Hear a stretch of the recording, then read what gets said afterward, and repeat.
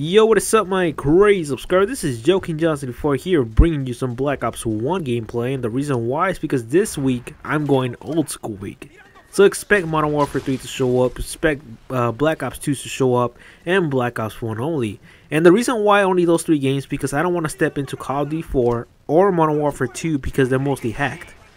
So I don't want my PSN hacked or anything, even though you told me guys like right now like, oh Joe, don't worry, they only hack the lobbies, they don't hack your PSN account. I don't care.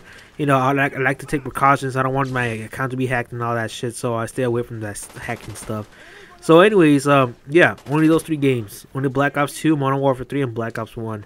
And what I'm going to do is just talk about my history. You know, most of the new subs don't even know how the hell did I even get good in Call of Duty. Because I know most of you guys are from the Black Ops 2 era.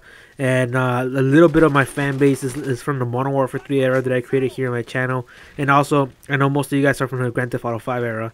Which is was lived pretty short because I stopped doing it for a little bit. But I'll bring it back, guys. Don't not worry. There's going to be more GTA 5 raising. But anyways, going back into the topic before I get sidetracked. You know, Black Ops 1 was pretty much my prime time.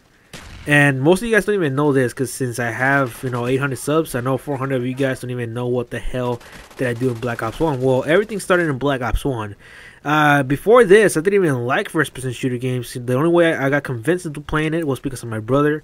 Because he just saw me play one match in Black Ops 1 and I got like around 40 kills and like around 12 deaths or something like that. And he was very surprised because he was like, you know, you did pretty good in this match. Why don't you just play this for the whole year? You know, because everybody does it. There's pros and everything. There's leagues, and they pay you to play this game. And I was like, all right, you know what? I'll do it. So I ended up doing it, and I ended up doing great throughout the whole year. And at one point, I ended up being ranked in the top 15 for both Team Deathmatch and Domination in the whole world. And the way I did that was because of 5 games in a row. There was like around 315 prestige clans, and in each match I got like over 75 kills plus. The most I ever got from those 5 matches, I think I kind of remember those five matches. The most kills I got in the first match, I think it was like around 84. The second match was like around 75. The third match was like around 81 or 87. I forgot which one it was. And in the fourth match, I ended up getting 98 and 12. Yeah, it was 98 and 12. I ended up getting 98 kills and 12 deaths. That's how close I got to 100 kills. That's the closest ever. Has it happened to me again? No. And I have never gotten 98 kills since Black Ops 1. And the last match I ended up getting like around I think it was like around 92 kills or 94 kills, but it was a lot of kills, and it happened in jungle. And it happened against 3 15 prestige clans. All of those matches were against clans. So, yeah. And in one match, I ended up calling like around 4 chopper gunners. I think the most you can ever call is 4 or 5. But one match I called in 4. I called in the dogs 3 times, and the what's the other thing called? Blackbird. The Blackbird, I called it like 4 times or 3 times. Excuse me. And it was insane. It was pretty much insane. People were like calling me hacker, messaging me like, how the fuck do you do it? You know, people were saying like, hey, be my friend. I was getting like shitloads of friend requests. It was crazy. And I was like, you know, I never liked first person shooters, but goddamn, you know, this just happens out of nowhere.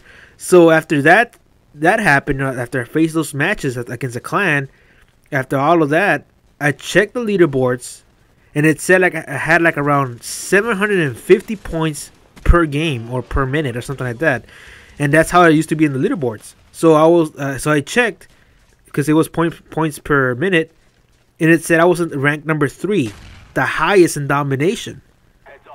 Ranked number 3.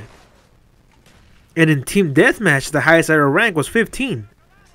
That's how much it said after all that, because there was like around 2 TDM matches, I think. No, never mind. There was like no TDM matches. It was just pure domination.